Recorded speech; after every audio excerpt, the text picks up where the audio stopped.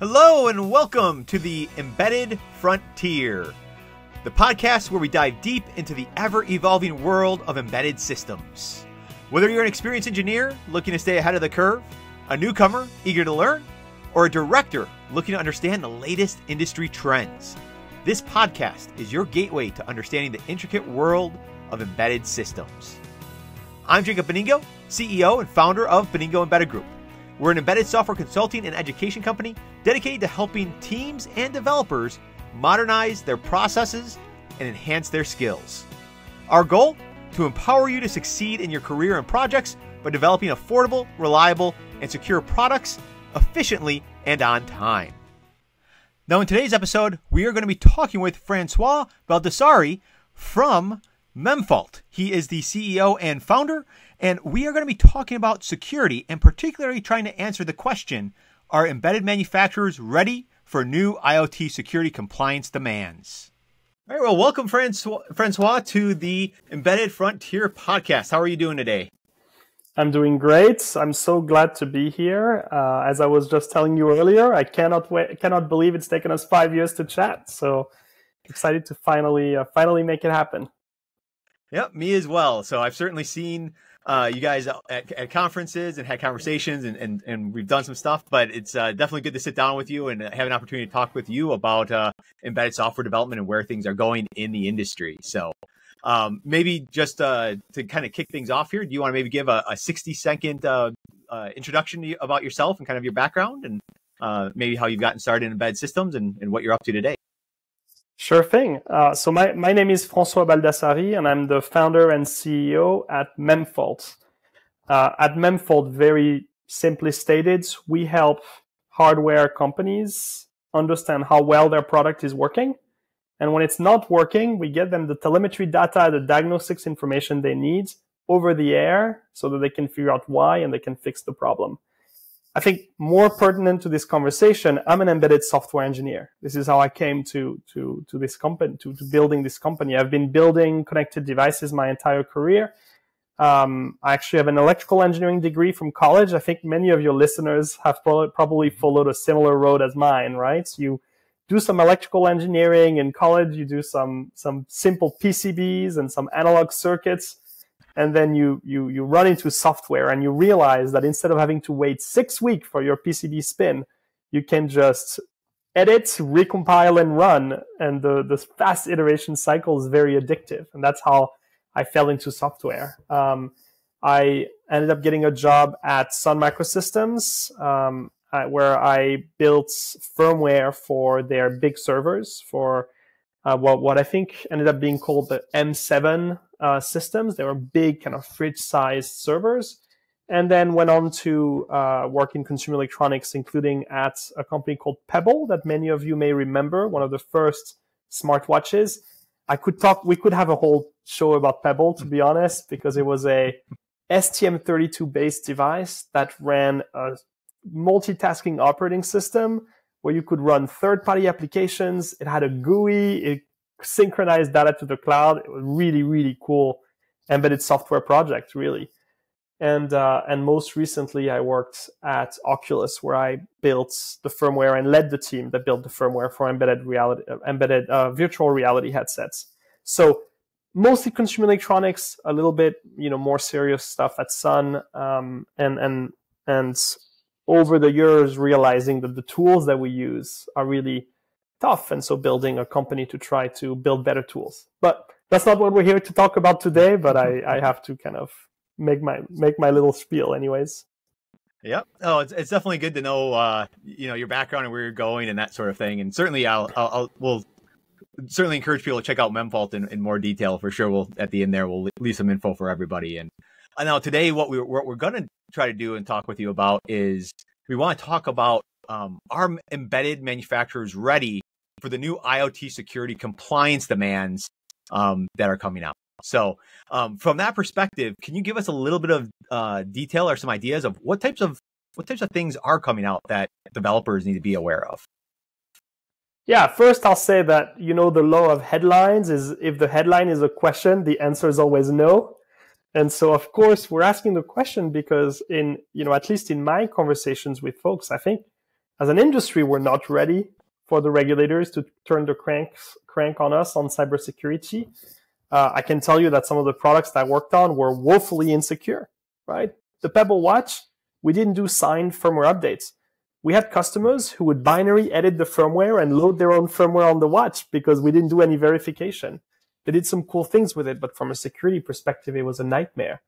And so, but the regulators, they are coming for us, not because they're mean or bad, but because there's increasingly critical infrastructure that's connected to the internet that, if it gets compromised en masse, can have a real impact on national security and on the life of people. So what are they doing specifically? Well, two things that I've been looking at very carefully, you may have others you'll be excited to share, is in the EU and the US, we've got two big regulatory frameworks coming together.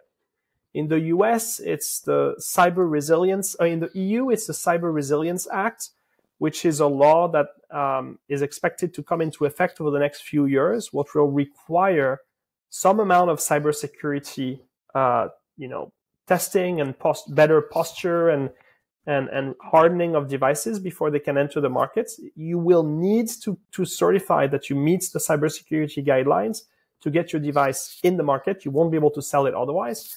Whereas in the US, we've got the Cyber Trust Mark, which is actually in effect. It's a regulation that the FCC has put in place. It's a very American approach, which is it's actually a voluntary scheme. So you can elect to comply with it, and then you get the Cyber Trust Mark in return, as opposed to the EU approach, which is very, mandatory. And they're surprisingly similar. You can tell these regulators are talking to each other and thinking about this together. I'm sure we'll talk more about what each of them entails, but the last thing I'll say on this topic is that this is actually the result of a long process that's been taking place over the last several years. The NIST, one of the big scientific and standards body in the United States, published a report in September 2022, giving an overview of IoT security and some recommendations that they make for regulators.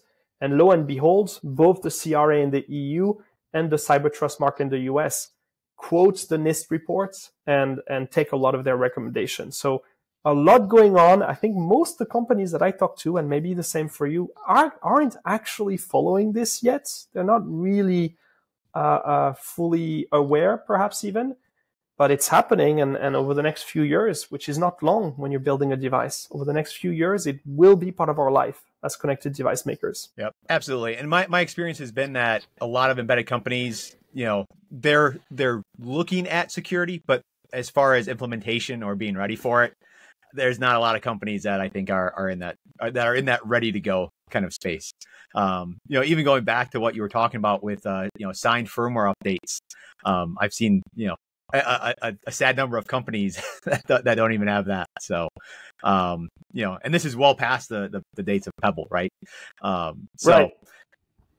So kind of thinking about these types of some of these laws that are coming out, and as you mentioned, in the U.S. here, obviously we're like, oh, we care about security, but we don't make it mandatory, right? Which is kind of funny in and of itself. But what are some of the challenges that you see for these manufacturers as these regulations roll out that they're going to have to overcome in order to actually meet the compliance with these laws and recommendations? I think so. Many challenges. I think the first one is that the regulation is still ill understood, right? So for the first products we're all going to build that we're going to try to comply with this regulation with, I think we're going to make some guesses as to what complying means. There's not yet, all the consultants that you need to help you kind of come, if you want to comply with FDA regulation, there are people who can walk you through that who've done it for a dozen products. No one's really done it for the CRA yet. And so we don't really know what complying will look like, and we don't really know what enforcement will look like. So there's a lot of uncertainty. That's number one. Number two is that building IoT products is already really costly, really effort intensive, and most IoT programs are already behind schedule. And so how are you going to add to this an entire new concern around cybersecurity when you don't have the knowledge in-house and you're already on a super tight schedule, especially in consumer, when you're trying to hit the holiday season, make or break, right? So where is ultimately this means there's additional cost to these programs, and where is this going to come from? How are we going to make and number three is, I think there is very little infrastructure and best practices that are established that we can. We were just talking about, firmware updates and especially firmware update signing. Today there isn't an off-the-shelf firmware update signing solution that everyone uses. Most of your customers and mine, Jacob, I'm sure have built something custom in-house, and it may be good, it may not actually. And what is certain is that it had to be built from scratch. And so, we can talk about MCU boot and some of the open source, projects that are coming together that makes this a little bit easier. But between, schedule, regulatory uncertainty, and the lack of expertise and, prior arts that we can build upon, there's a really, really tall task complying. Absolutely. And there's certainly solutions that some of the silicon vendors have started to provide, but again, a lot of those are examples, right? So they're not production intent. They're just designed to kind of show off, here's how you might go about doing it, right? So, exactly. And they say themselves, like, not for production, or they say, give this code. I think most of these semiconductor vendors give you code under a BSD license. Love that. It's great that they give us code, but what does the BSD license say? It says this code is provided as is, no warranty. You do with it as you will. We're not responsible. So we're thankful they do it, but it's not going to be 100% of the answer. Exactly. So what are some of the things that you see? We've just talked about some of the challenges. Do you see any primary solutions that people can start to look at to solve some of these problems? Yeah, I think first it's about finding expertise somewhere that is going to help us understand what it will take to comply. So there, I think I'm a very big fan of the PSA certified initiative that ARM does, right?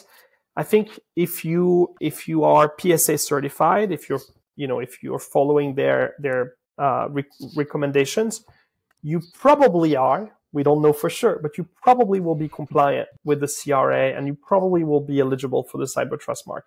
So that's a really good place to start. And ARM, as always, does a phenomenal job of building up the ecosystem.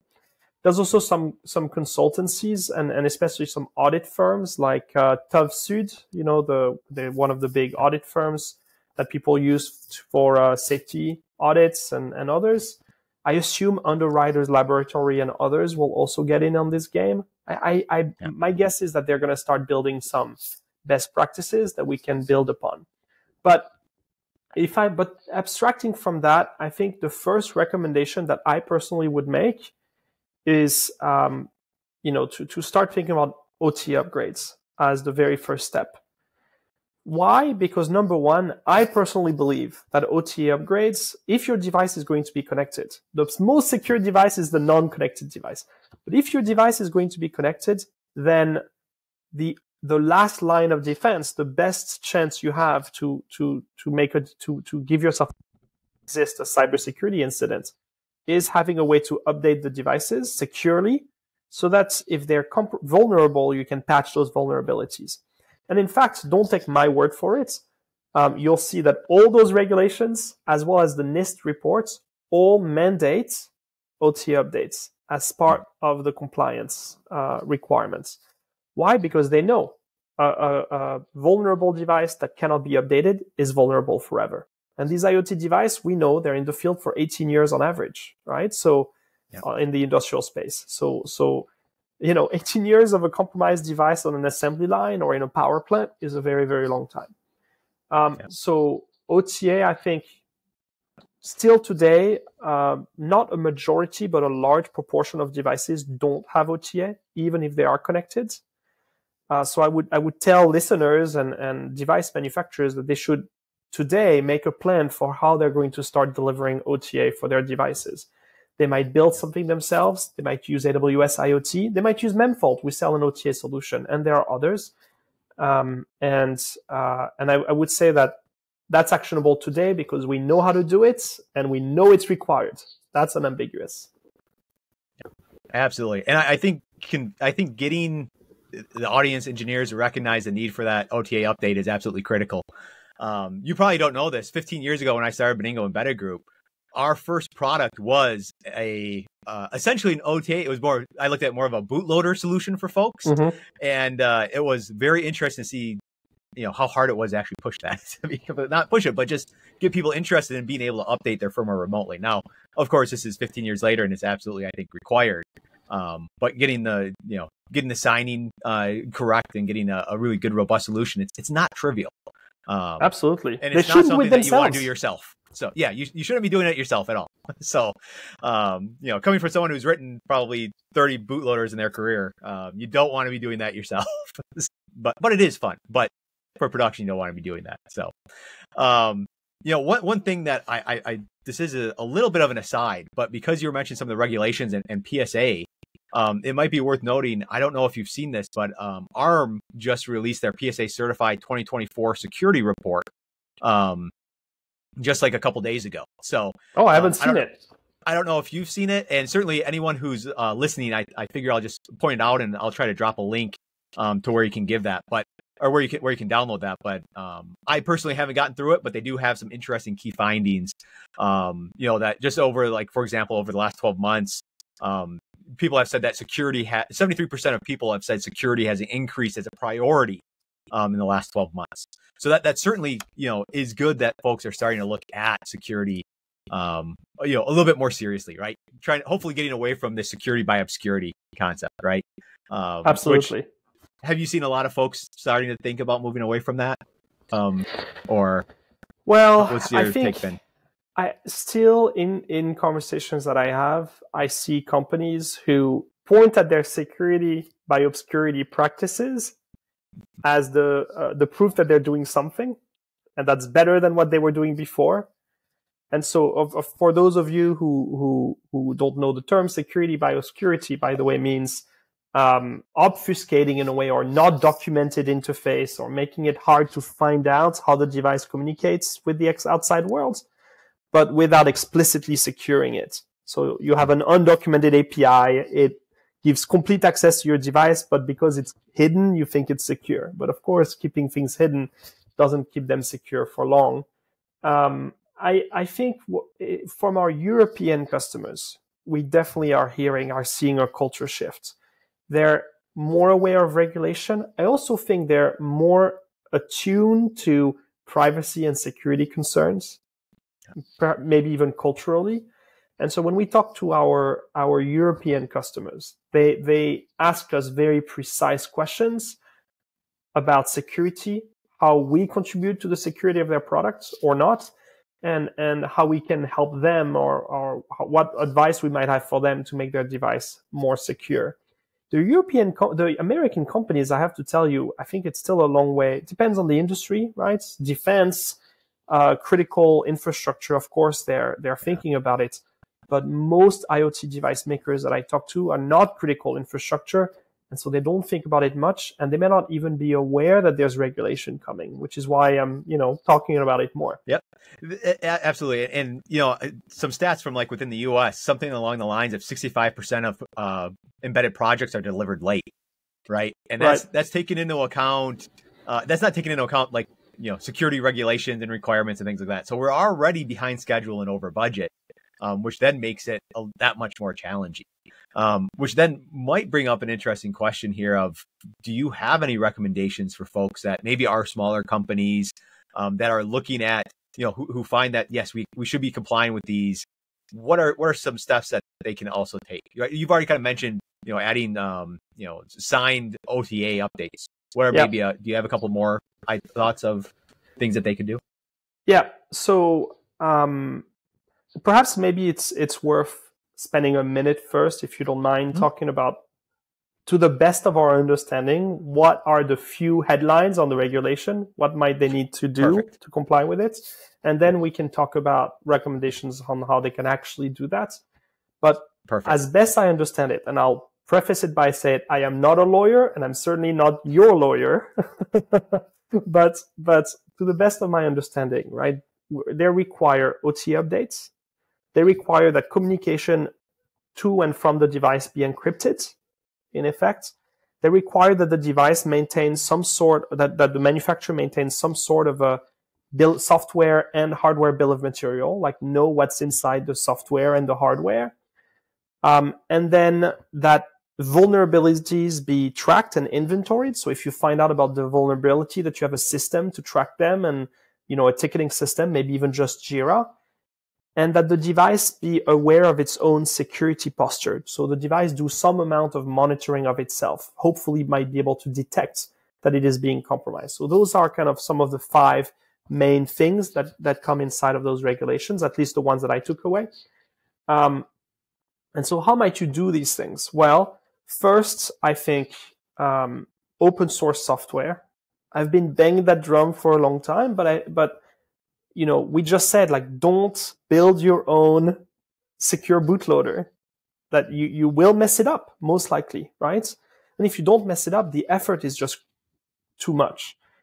So I'm a big fan of the Zephyr projects, but there's certainly other projects that are great. But if you're building on Zephyr, what do you get, right? You get a secure bootloader that's built by many and used by many. You get a secure operating system that comes with its own vulnerability tracking, some amount of compromise detection, all of these things built in. So for example, the Linux Foundation, which maintains the Zephyr project, if you go on the GitHub for Zephyr, you'll see that they maintain actually a list of security issues, and they issue CVEs whenever there's a problem with Zephyr, right? This is not the case for many other RTOSes. And so, using good, well-adopted open source software enables you to benefit from the security investments of other groups. And I think for a small company, that's definitely one of the recommendations I would make. Number 2, use some sort of SBOM scanning, right? Nowadays, especially if you're building an embedded Linux device, for example, there's all kinds of tools that can scan your Yocto build or scan your Debian build and spit out a file that has all of your dependencies. And you can stash that somewhere and make sure you know what your dependencies are. And once a year, check them against a CVE database and see whether, you need to update one of them to avoid being compromised by your own dependencies. Of course, adopt some OTA solution. I also recommend not building it yourself, but I'm biased here, so do with that as you will. Like, I hope you'll purchase mine, but certainly purchase one of them and start using it. Make sure you know how to use it ahead of shipping your products. And last but not least, some amount of observability. I always tell companies, like, just by measuring how many bytes of network traffic are coming out of your devices, you can start catching big problems, right? Mm-hmm. If all of a sudden your temperature sensor goes from sending 2 kilobytes of data per day to a gigabyte of data per day, you know that something weird is going on. Like, just that can already help you detect and improve your security posture significantly. I could go on, but I think those are pretty good. What am I missing, Jacob? No, I think those are some great ones to have folks start to look at. I mean, those are probably top of my list as well. So maybe the one thing I'll mention, because you've mentioned the OTA and kind of your firmware update process a couple of times there. For folks that are listening, that process is actually really critical, because in most systems, you end up starting that process with a hardware-based root of trust. And that ends up being your anchor point for your secure updates, for your secure solution. Oftentimes you partition your software into secure and what we call non-secure areas of memory. And that whole process, it's not simple and trivial to get correct. And that's why, a solution that's already been kind of worked through can be extraordinarily useful and helpful to get you started, because you start already out with that anchor point, which then the rest of the trust and security of your system is built upon that from the moment that the system boots up. So I think that's maybe the 2 cents that I'd throw in there about that. And if I can share one more thing that was coming to mind for me is work with vendors who have good security practices. So nowadays, for example, all of the big semiconductors have a security team and they publish security updates. Subscribe to those, subscribe to the security updates, have them go into some mailbox that you look at every once in a while so that if your semiconductor vendor pushes an update to their SDK, because it turns out, as happened with one of the big Bluetooth vendors about 4 or 5 years ago, turns out their implementation of key exchange in Bluetooth was broken and completely compromised. Like, you ought to know about that and update the SDK, the chip SDK in your project and push an update to your devices so that the Bluetooth that you believe is secure remains secure, right, for all of your customers. I think some of these things are not rocket science, but they require a change in mindset. Yep, absolutely. And I think that's absolutely key, especially here in the US when we're very focused on getting something out the door, developing as fast as possible. Right. We often tend to overlook security, and security itself is one of those things you can't, just like quality, you can't bolt it on at the end of the development cycle. You have to, from the very beginning, build security into your system. So, and you might think that your consumer device is, who cares, right? But there's some stories that are horrifying, and also some stories that you wouldn't believe can happen. I have 2 things that I think of. The first example, I don't know if you've heard of it, is the Mirai botnets, which a number of IP cameras got compromised by hackers, and they were able to use those to install a custom firmware on them and then send distributed denial of service attacks against websites. So all of a sudden, your security camera in your house would start flooding some random website on the internet with traffic. Another one that I think is a little bit more problematic is also a baby monitor company who was compromised, and hackers were actually watching the camera feeds of random children on the internet. I mean, that seems pretty bad, right? So even consumer devices really need to think about security. It's not just an industrial concern. Yep. Absolutely. It certainly goes far beyond just industrial. So I always like when I teach my security courses, I always joke about an internet connected coffee pot, right? And you'd say, well, who would need security on that? But for that exact reason with the botnets, you have a super cheap thing that is connected, but that has zero security. You can use that for other purposes, right? And if it has a heating element, I mean, it's even more dangerous, right? Like a hacker can set your coffee pot on fire. That's not unthinkable. Yep. Oh, exactly. And even in extreme cases, if you had enough of those in one area, right, you could try to simultaneously turn them all on at once and cause a big spike on the grid, right? And see if you could burn out transformers or do other crazy things with the infrastructure, right? So this is absolutely why we need to make sure that we comply with some of these new security requirements. So, and kind of speaking about those, as these roll out, and as we've been talking about how we should be complying with these, what do you think some of the new compliance demands? How do you think this will actually influence how folks design and develop future IoT devices? Well, I think it's actually going to lead to a consolidation of the types of software we build on these devices. Today there's how many RTOSes out there? I can't even count them, like a dozen probably, right?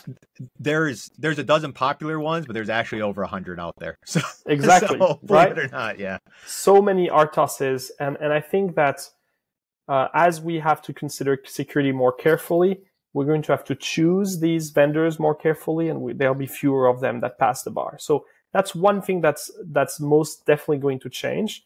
I think counterintuitively, some companies might choose to remove connectivity from their products because they might decide that the security burden is actually not worth it, right?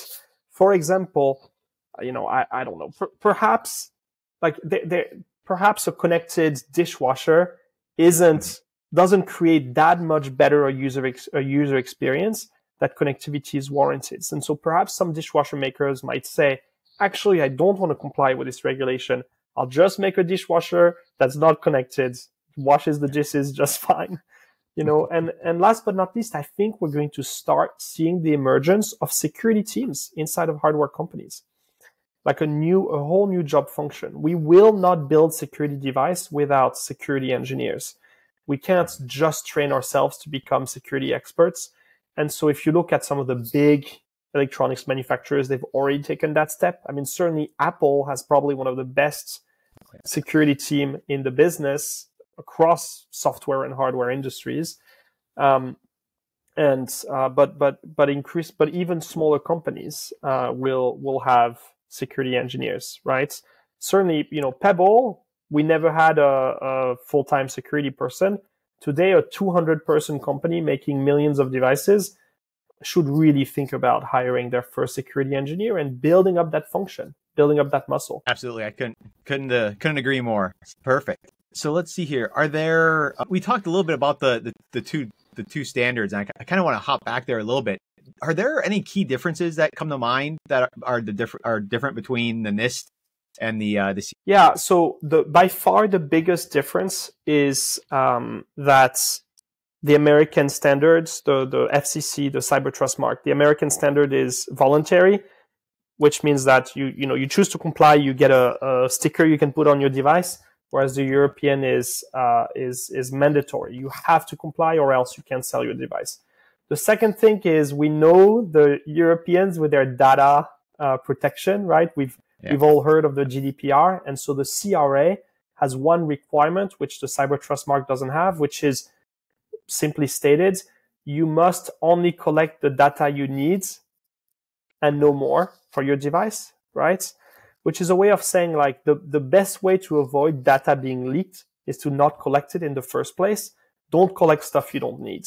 And if you, and by the way, you should document why you need it, right? It's not just a determination you make, but something you write down that the regulator might be able to ask you about. I think those are the biggest differences. I'll note that there's other security standards, like the UK has published an IoT security law, but it's much more limited. It basically says, don't reuse the same passwords for all your devices. Like, don't have a default password. Don't make it admin. Every device needs to be provisioned with a unique password, default password. The California passed go ahead. I was going to joke. Passwords aren't allowed to be password. Exactly. Passwords aren't allowed to be password or admin. The California has passed a cybersecurity regulation in 2020, actually. But it's also very limited. It's around, same thing, passwords, encryption. And then Singapore just passed one. So that's going to make our life more difficult, actually, because now if you're selling a device worldwide, you're not just going to have to comply with a CRA. You're not just going to have to get the Cyber Trust Mark if you care, but you're going to have to make sure that you comply with the UK and with California and with Singapore. And, next thing you know, you've got a really complicated regulatory compliance job on your hands. And so what I think will happen there is we'll see the emergence of some standards and certifications that kind of allow you to say, if you're certified with this, you're compliant with all the regulations. PSA certified might be it, but I'll give you an analog in the software world. If you're a cloud company, Memfault, we make cloud software. That's our business. And so we have a certification called SOC 2. And SOC 2 is a privately administered certification that specifies some amount of data and security best practices. And then you work with an auditor and you get audited. And then you can say, I'm SOC 2 compliant. And the advantage of that is that instead of having to say, I comply with this long list of regulations in all these different countries, you can say, I'm SOC 2 compliant. And it implies that you meet or exceed a large number of regulations because it's a standard that we've coalesced around, right? And so I think the same thing will happen with IoT. Maybe it will be PSA certified. Maybe someone else will come up with a different standard that gets widely adopted, like an ISO. ISO oftentimes has done a good job of creating these standards. And then you'll work with an audit firm. You'll get audited, and you won't really think about the CRA because you'll already be certified at a higher level. Excellent. Yeah, I think that's a great point. So, and something for us all to certainly look forward to, right? So, Yeah, maybe, who knows? Maybe Beningo Embedded Group can be creating one of those standards, right? Like there is a market opportunity here for sure. Oh, there absolutely is, right? So I think that'll be interesting to see how things just kind of pan out for sure. So yeah. Now I've got one other question for you, which kind of looking at where these things will go and how manufacturers can comply. Everybody loves to talk about AI, right? So the question, of course, is: do you see AI playing a role in helping to comply with any of these, or even helping manufacturers to comply with some of the security standards that are coming down the pipeline? This is going to be a very disappointing answer, but near term, I don't think I see AI being a solution, because here's why.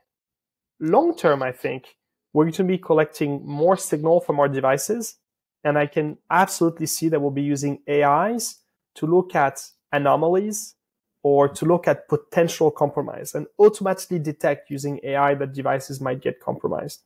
But we're so far from that, right? Most companies, most manufacturers don't collect nearly the right data to even start feeding an AI this security. So here, as I was saying earlier, I talked about just collect the amount of network in and out traffic that can already give you some data, but 99% of manufacturers don't do that. So before we talk AI, let's talk, collecting the right signal in the first place. Another interesting signal that I've been thinking about is with some of our customers is if you track the IP addresses that your device connects to, because actually most IoT devices, the Bluetooth, the ones that connect to many phones is a little different, but most IoT devices connect to one server, right? Yeah. The server of the manufacturer. And so they should really only be talking to one IP address. So if you collect the set of IP addresses the device talks to, and a database somewhere, you do a count of those, and if there's more than one or two, probably there's a problem. Like these are traditional analytical systems we can build to improve the security posture without AI. As we become better and better at that, we'll have more data, and then AI might make sense.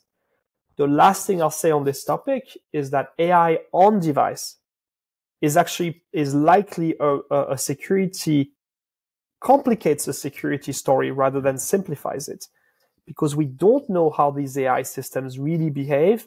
They're black boxes. We don't know how they change the security posture of our device. And so in all likelihood, if we're using AI at the edge, we're probably more at risk. Doesn't mean we shouldn't do it, but it's not solving our problem. Absolutely.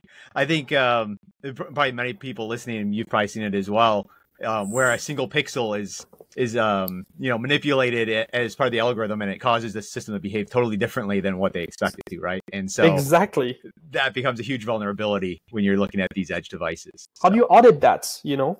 I'm not sure you can. Yeah, it's certainly I agree with you. It's an interesting problem that I'm not sure it has a really good solution. So at least certainly not in the meantime. Or short term. But yeah, so with I guess with that, I want to say I really appreciate you taking the time to talk with us today. It's been extremely fascinating. Do you have a couple of thoughts to leave with the audience? Maybe even an actionable item for them to go back to the office and check something out, or something that can help move them down the path to starting to secure their embedded devices, or at least keep it on their radar, right? Yeah. So you know what? I'll talk about AI, which is here's a very simple way to educate yourself about this regulation. We both have technical difficulties today. Yep. Very easy way to educate ourselves about security, the security regulation and security best practices, which is grab the text of those security regulations. You can download it on the European Union website. You can download it on the FCC website. You can then use some of those AI chatbots to feed them the PDF and start asking it questions. This is actually what I did when I started educating myself. I use Claude. It's one of the AI chatbots out there. But it accepts large files, so that's why I used it. I uploaded the whole FCC Cyber Trust Mark, and I said, I'm building an IoT device. How might I comply with this?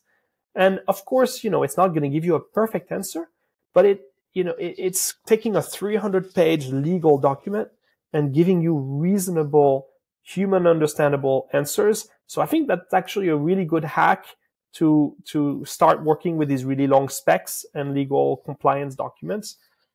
So that's one thing that I'll say. I think about observability. This is one of the things that we do at Memfault, but there's certainly other ways to do it. The best way to detect vulnerabilities and compromise is to have real data about the behavior of your devices in the field. So that requires starting to collect that data, building up that muscle. So I recommend observability. And then last but not least, join the conversation around some of these open source products. Like look at the security page on the Zephyr wiki. Look at the security page on ARM embeds, the embed TLS or some of these libraries that you depend on. They've actually been thinking about the security of their device, of their libraries, and they might give you some really actionable advice on how to secure your device. Perfect. Thank you very much. We really appreciate it. It's been a pleasure talking with you, and thank you for that advice for everybody to go back to the office and start to follow. And then certainly, if people want to continue to follow you and kind of check out the type of work you're doing, do you have any recommendations on where they can go to learn a little bit more about what you've been working on? Yeah, you can follow me on Twitter. My handle is my last name, Baldassari, with the first two letters of my first name, FR, so Baldassari FR. I also write on the Interrupt blog. So we love the Interrupt blog. We constantly write firmware best practices there. And there's a community developing that I find really exciting, and the conversation is always very stimulating. And then last but not least, my email address is francois@memfault.com. I love receiving emails from embedded software engineers. They always have interesting things to say. So don't hesitate to reach out to me if you want to talk about security, observability, or other things. All right, perfect. Thanks again. We really appreciate it, and we'll look forward to talking with you again here in the near future. So the pleasure was mine, Jacob. Thank you for having me, and I hope we'll do this again soon. Absolutely. Thanks. Bye.